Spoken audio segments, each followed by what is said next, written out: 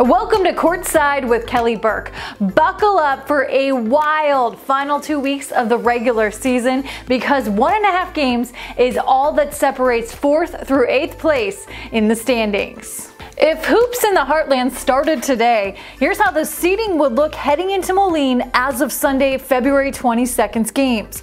Missouri State would be the top seed while Valpo would play Evansville and Loyola would take on Indiana State in Thursday's play-in round. For the last 6 seasons, Drake has been one of the most consistent teams in the Valley. The Bulldogs notched their 6th 20-win season in a row, a streak that began back in 2014. The streak ties Missouri State for the Valley record for consecutive 20-win seasons. The Bulldogs are also one of 4 teams nationally that sit in the top 10 of assists per game, field goal percentage, and scoring offense.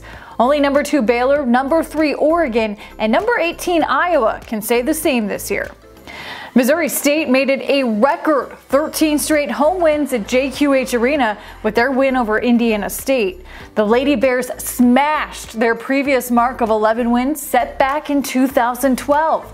MSU has been dominant at the Q, winning by an average margin of almost 22 points per game and a plus 13 margin on the boards. The league's strength is on display with 8 of 10 teams owning 15 or more wins, joining just the Big Ten, SEC, and ACC. The Valley is one of only 2 leagues nationally with all 8 of those squads owning a 60% or better win percentage. Some huge games await this week starting tonight in Normal and Peoria.